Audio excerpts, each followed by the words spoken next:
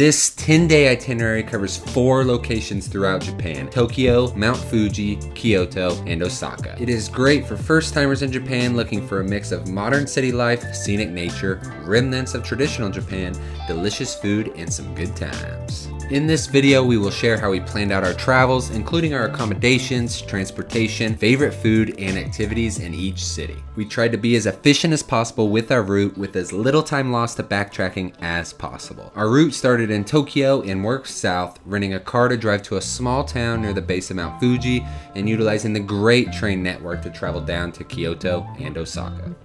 If you're traveling to Japan from the Western Hemisphere, you will lose a day on the way out. Don't worry, you'll get it back on the way home, but you will have a day 0 travel day. Here we go.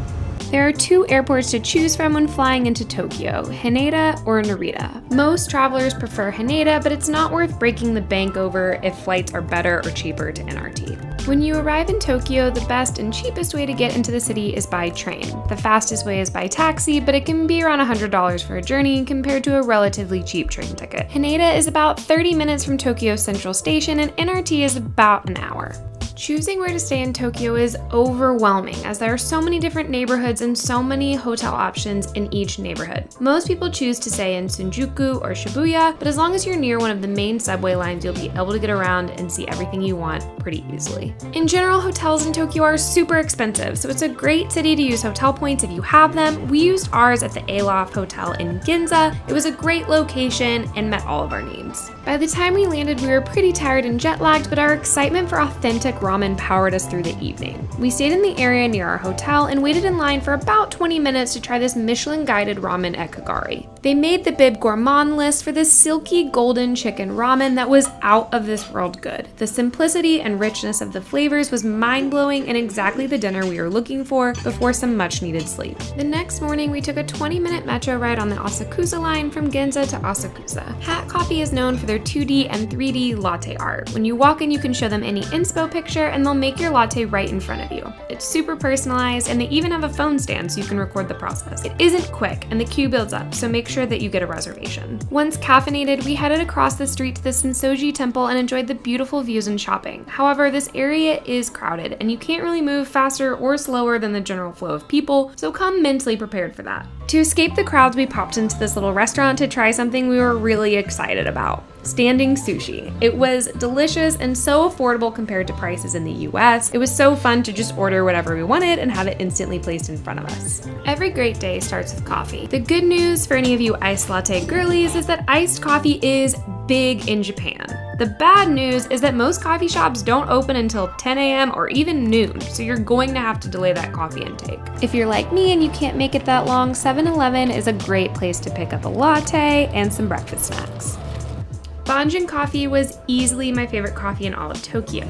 Once it opens at 10, expect to wait about 30-45 minutes in line because it's just one man behind the bar taking his time to craft the perfect beverage. And if you didn't know, Tokyo is the city of lines, so they're very small places and there's a lot of people usually waiting for restaurants and coffee shops. They have a selection of Japanese lattes, and I tried both the matcha latte and the green tea latte. Both were well worth the wait. And I'm ready. After getting the caffeine in the old bloodstream, we headed off to Happy Pancake to get Japanese souffle pancakes. They have a few different locations around Tokyo, and their pancakes are so light and so fluffy. If you love pancakes, you have to check this place out. So happy, a happy pancake. While in Shibuya, spend some time watching all the nice folks cross Shibuya Crossing. There's an insane amount of people that cross the streets here at one time, and we enjoyed people watching and filming way more than we thought we would. This was my favorite sushi belt conveyor restaurant in all of Tokyo. Located on the upper floor of a department building, this place was tough to find and also was very popular. Do not wait until you are very hungry to try to go eat, because it will not end well. The line moved fast and the sushi was out of this world. I did have some problems knowing when to stop grabbing plates though, so make sure to come hungry. After all that food, we needed some new activities. If you love all things gaming and electronics, you have to check out Akihabara. We spent an evening playing arcade games and trying our luck with the capsule toy machines. I want this guy. See what I get. I also tried to keep up with this local man, and apparently I have the reflexes of a toddler. Day 4 was our last full day in Tokyo, and we felt like we had to check out Teamlab Planets after seeing all the trendy Instagram videos. This interactive art museum was insane, and even had everything from a floating flower garden to a wild room which they called a soft black hole. We paid around $25 US per person, and it was so much fun, we highly recommend it. Tickets will sell out months in advance, so make sure you book ahead of time. Make sure to wear shorts. The water is high in some areas and others where mirrors will make everything visible. You know what I mean? There's a 0% chance this is a flattering angle. All the exploring left us pretty hungry. Near Teamlab Planets is one of the best markets in Tokyo to try a variety of fresh local Japanese food, Tsukiji Outer Market. We made an entire video about this place, so if you are interested, make sure to watch that video. Get there early as it is crowded and closes in the afternoon.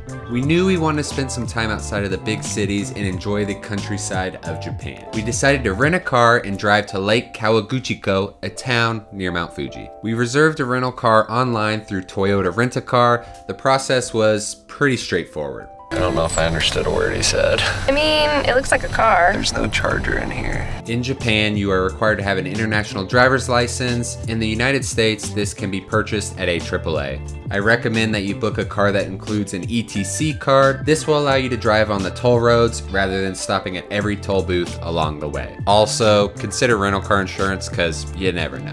The views along the car ride were stunning, and we had so much fun talking, eating local Japanese convenience store food, and taking photos of Mount Fuji. I did have to remind myself that you drive on the left side of the road, and I kept mixing up the blinker with the windshield wipers. We stayed at Fuji Kawaguchiko Onsen Hotel. This ryokan is a traditional Japanese inn located on Lake Kawaguchiko with stunning views of Mount Fuji. Ryokans typically have tatami matted rooms, an onsen, which is a communal bath, and include traditional Japanese meals. We spent the day wearing traditional Japanese clothing, relaxing at the onsen, and taking in all the views Mount Fuji had to offer. The ryokan included a traditional Japanese dinner, and the main course had 7 dishes. It was delicious, and with full stomachs, we slept like babies on the tatami mats. We made a full YouTube video about our trip to Mount Fuji and staying at the ryokan. If you want to learn more about this experience, click this video link. Day 6 was a travel day. In the morning, we drove the rental car back to Tokyo and then took an Uber over to Tokyo Station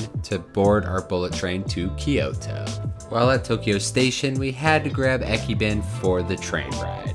Ekibin is a boxed lunch that is sold at train stations to enjoy during the train ride, and there are so many options to choose from.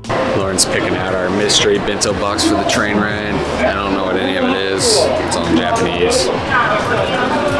Taking trains and public transportation is a breeze in Japan, and it was enjoyable to take in the countryside and relax. Train ride was about 2 hours and 15 minutes, and we reserved our tickets ahead of time online, and they costed about $130 US per person. This included luggage storage as well as an assigned seat. We will leave a link in the description to book the bullet train from Tokyo Station to Kyoto Station. Arriving at Kyoto Station, we took a taxi to our hotel, the Chapter Kyoto. We chose this hotel to utilize Marriott points, and it was also located within walking distance to nearby subway stations. For dinner, we stumbled upon this yakiniku restaurant and ate so much food. After dinner, we burned some calories and walked over to Osaka Shrine and learned how to pay respects at a Japanese shrine. We packed in as much as possible for our first full day in Kyoto. Starting the day off early, we took a taxi to Fushimi Inari Shrine and arrived at 7:30 in the morning. Fushimi Inari is dedicated to the Shinto god of rice, Inari, and this is supposed to be one of the most important shrines for that god. Fushimi Inari has free admission and has hiking trails that take you to the mountain summit. Seems like a lot of people don't hike all the way up, so a lot of people stop halfway. So I would say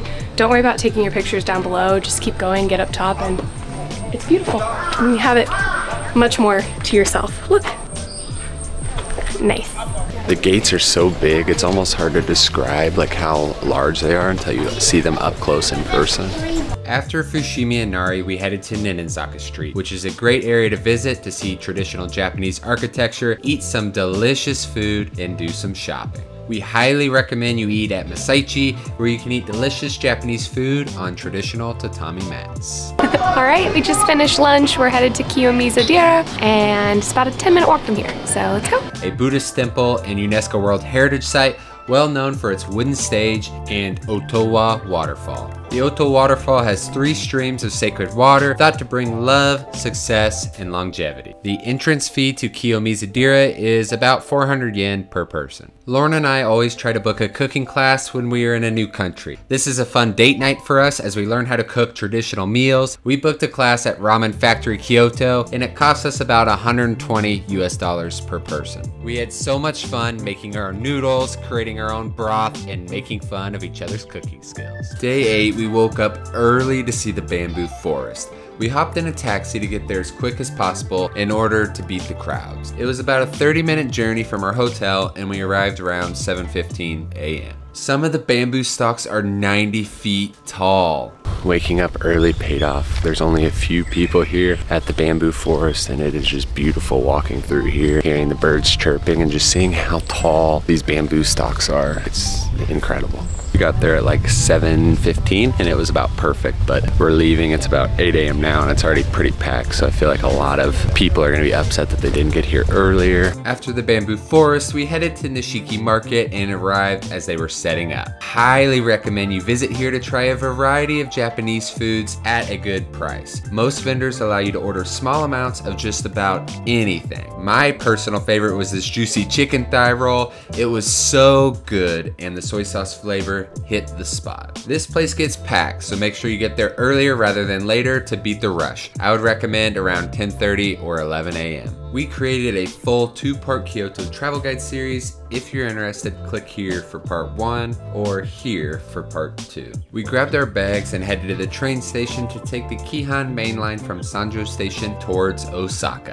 This was a short 1-hour train ride and we opted for the premium car that allowed advanced reserved seating because we wanted to ensure we would have room for our luggage. This train was very nice, however it was a very short ride and there were no restrooms on the train. Arriving in Osaka, we walked to the Courtyard Marriott Hotel, which is where we stayed. And that evening, we headed out for a food tour in Osaka. I had so much fun trying the different foods, but honestly, next time we'll opt for a DIY food tour, and it didn't seem worth paying the extra money to have a tour guide. While in Osaka, we had to visit Super Nintendo World at Universal Studios. Lauren and I had a blast trying all the foods at Kinopio's Cafe, doing VR Mario Kart racing, and interacting with all of the park's features. We went out of our comfort zone and rode the flying dinosaur at Jurassic Park. It was very intense. All in all, this was a great day, and we had so much fun acting like a kid again. Just as a note, the park is accessible by Osaka's subway system and is very easy to get to. To cap off the evening, we enjoyed Japanese curry at Spice 32. It was delicious. Day 10, we went to the airport and flew to Seoul, South Korea. If this video was helpful, please like and subscribe and follow along with our travels. We will see you in the next video.